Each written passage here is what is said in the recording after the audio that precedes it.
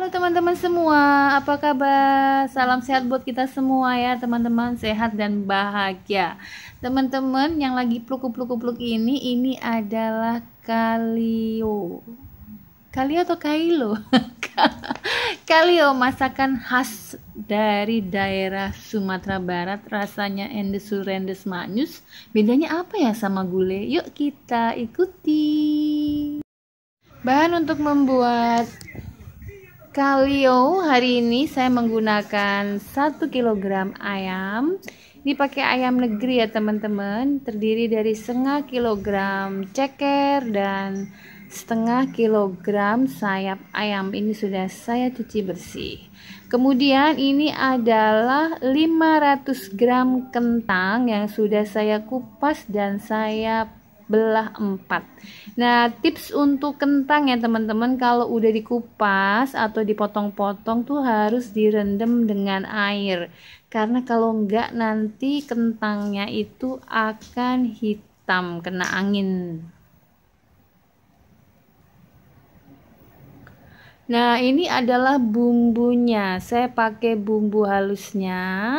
Bumbu halusnya adalah 2 sendok makan jinten, 3 sendok makan tumbar halus atau ketumbar, 2 sendok makan lada. Kemudian ini adalah 100 gram cabai merah, 50 gram kemiri, 50 gram bawang putih, 50 gram bawang merah, 1 ruas jari jahe, dan 2 ibu jari kunyit serta 2 buah tomat. Kunyitnya saya pakai biang kunyit ya teman-teman, supaya rasanya lebih sedap, lebih kuat ya.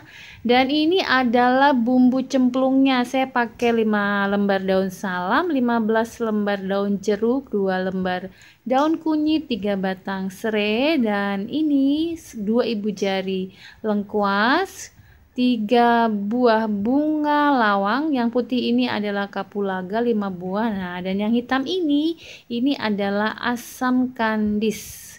Ini khasnya Kalio itu ya, pakai asam kandis. Nah, 50 gram bawang merah dan bawang putih saya bagi 2, bumbu halus, dan ini bumbu irisnya ya teman-teman.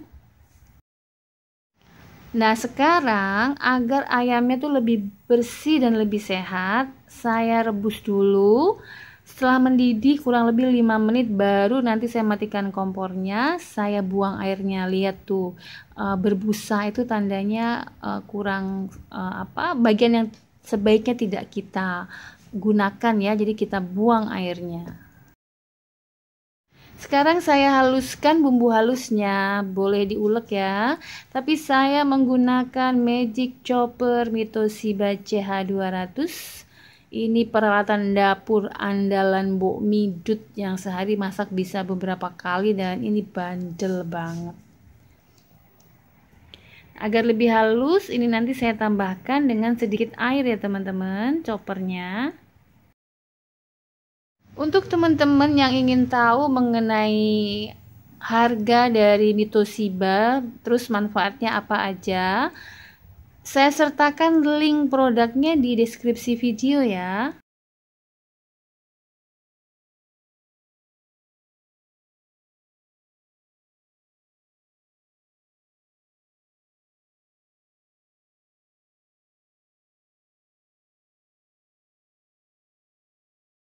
Langsung saja kita panaskan wajan. Ini adalah 100 ml minyak, sudah panas. Saya masukkan dulu bawang merahnya. Setelah bawang merahnya layu, baru bawang putih, karena bawang merah itu lebih lama matangnya ya. Nah, ini kita goreng kayak kita goreng bawang putih dan bawang merah biasa teman-teman ya. Ini gunanya supaya nanti aroma dari masakan kita tuh khas, sedep gitu ya. Beda, bumbunya sama tapi tekniknya lain tuh, efeknya bisa beda ya teman-teman. Setelah bawang putih dan bawang merahnya harum, baru kita masukkan bumbu halusnya.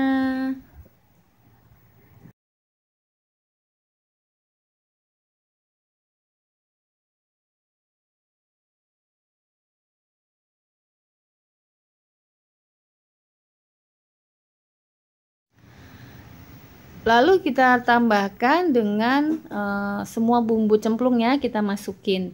Nah, total itu nanti nih jangan lupa ya, lengkuas dan serainya digeprek biar aroma atau saripatinya keluar. Teman-teman, ini nanti akan saya tambahkan total 2 sendok teh garam karena saya akan menggunakan 700 ml santan. Sekarang kita aduk dulu atau kita oseng dulu atau kita tumis dulu bumbunya sampai harum.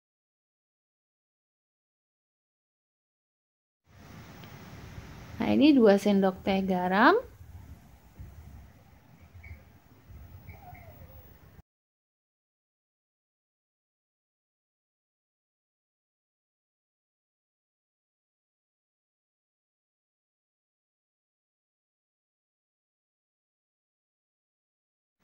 Sudah mulai mau berminyak ya, dan aromanya tuh sudah mulai harum dan sedap. Tapi jangan dihentikan dulu karena kita pengen sedap masakannya, jadi kita tunggu sampai benar-benar berminyak dan gurih ya. Jadi bumbunya ini udah tercium gurih gitu ya teman-teman, dan daun-daunnya tuh udah kita tunggu layu dulu ya, kita tunggu layu dulu baru kita matikan. Nah, ini daunnya masih warnanya masih putih masih hijau. Wow, salah lagi, warna hijau kok jelas-jelas hijau dibilang putih ya. Nah, ini udah mulai minyaknya udah mulai keluar dan warnanya kelihatan ya, merah tuh ya. Baru kita masukkan ayam dan kentangnya.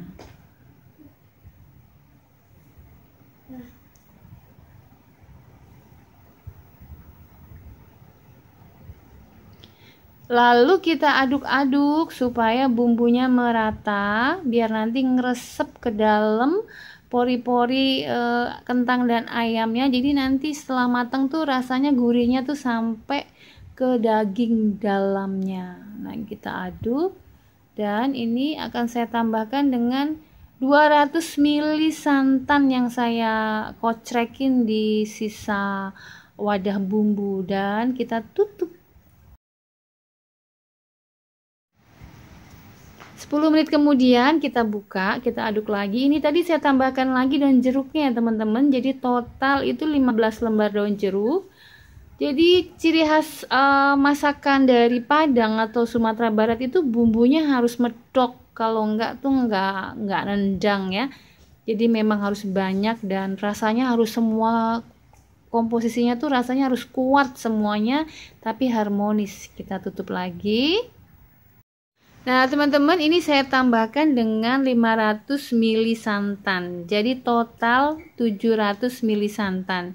Ini saya pakai santan kemasan yang ada di warung ya, pakai merah. Yang per bungkusnya 35 ml santan kental. Jadi 2 bungkus total 70 ml saya campur dengan 700 ml air. Nah, informasi tentang banyaknya air ini untuk memperkirakan berapa banyak garam yang kita pakai. Jadi kalau untuk 700 ml kira-kira kita membutuhkan 2 sendok teh garam, kurang lebih ya. Nanti kita cobain dulu apakah sudah pas dengan 2 sendok teh. Nah, tips yang lain adalah kalau sudah dimasukin santan, apalagi kalau kita pakai santan segar, itu jangan langsung ditutup, tapi kita aduk-aduk kayak gini, kita uraikan ya, gimana ya bahasa Indonesianya ya. Jadi airnya itu kita kita putar-putar atau kita aduk-aduk supaya santannya tuh nggak pecah. Kalau bahasa Jawanya tuh santannya supaya nggak nganil, nggak ngumpul, tapi nanti santannya tuh nyatu dengan air sehingga rasanya tuh lebih gurih ya. Ya gini kita putar-putar, kita siram-siramin. Susah ya untuk istilahnya. Maaf ya. Kalau di Jawa istilahnya apa ya? Nggak tahu juga. Wah, gawat nih. Nah, kayak gini ya, kita urai. kita urai, kayak rambut diurai. Nah, ini saya tes rasa dulu. Ini udah enak teman-teman, udah pas. Ini tapi kurang sedikit ya, kurang kuat. Jadi ini saya tambahkan dengan 1 sendok teh MSG. Nah, teman-teman kalau yang nggak suka dengan MSG ini boleh di skip ya. Tapi ini udah pas banget gurihnya. Menambahkan MSG ini supaya rasanya mirip kayak ayam Kalio, boleh beli di warung Padang beneran. Nah teman-teman, ini udah pas banget, rasanya udah top.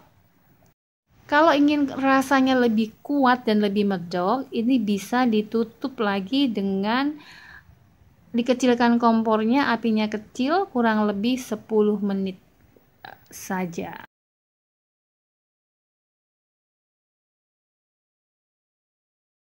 Teman-teman, itulah dia tadi cara Mbok Midut masak kalio ayam masakan dari khas Sumatera Barat. Nggak boleh pakai gula ya, nanti jadi nggak endes. Sampai ketemu lagi, yang request semoga suka. Salam kuliner Mak Yus.